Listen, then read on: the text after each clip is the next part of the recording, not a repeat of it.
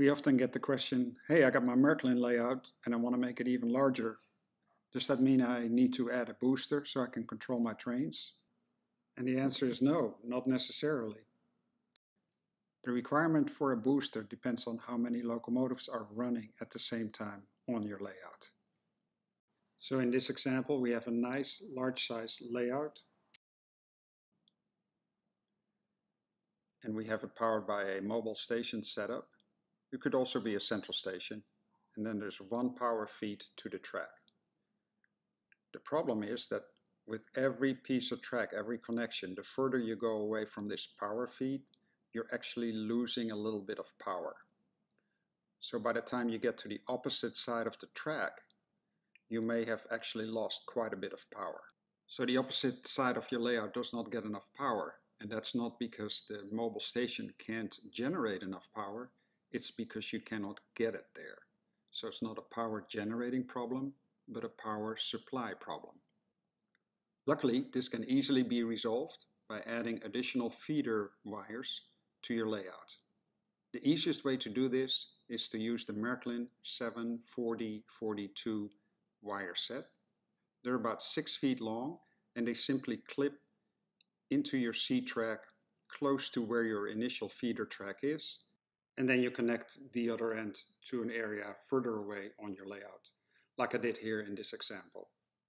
Running just the one extra feeder on your large layout will already be helpful, but since this is cheap and relatively easy to do, I advise you to use several feeder points, like I did here in this next example. There are of course several ways that you can run these extra feeder wires. Another option would be to connect your mobile station directly to two of the Marklin distribution blocks, the 72090s, one for your brown wire and one for your red wire. And from those two distribution strips, run your feeder wires to several areas of your layout. Running these extra feeders onto the several areas of our layout assures that we have good power going to all portions of the layout. And when the amount of locomotives that you run simultaneously does not exceed the power supply, the power capacity of your controller, you will not need a booster. But as time goes by, you're shopping on AJC Kids, you see all these locomotives that you need, and your collection grows, and the amount of locomotives that you are running on your layout grows. The first logical step to upgrade is to increase your power capacity, and this is done by buying the central station. The central station has another advantage, and that is the interface. It is much easier to control multiple locomotives at the same time with the central station.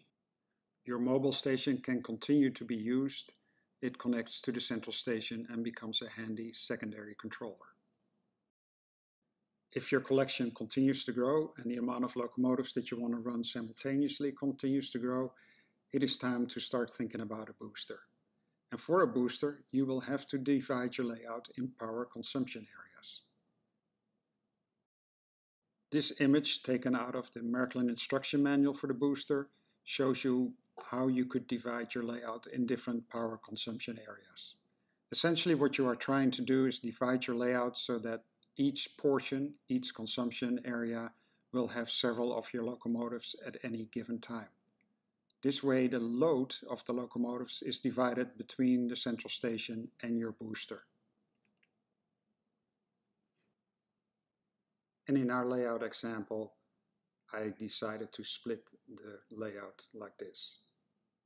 The three orange lines show where I made the separation between the two power consumption areas. This is simply done with Marklin C-track by insulating the center rail only.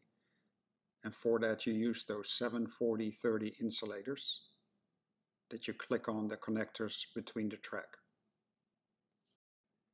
As you can see, we now added the booster 6175 and an additional power supply.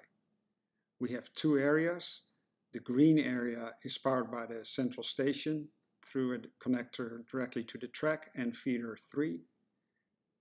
And the booster is connected to feeder number 1 and feeder number 2, indicated by the pink area of your layout.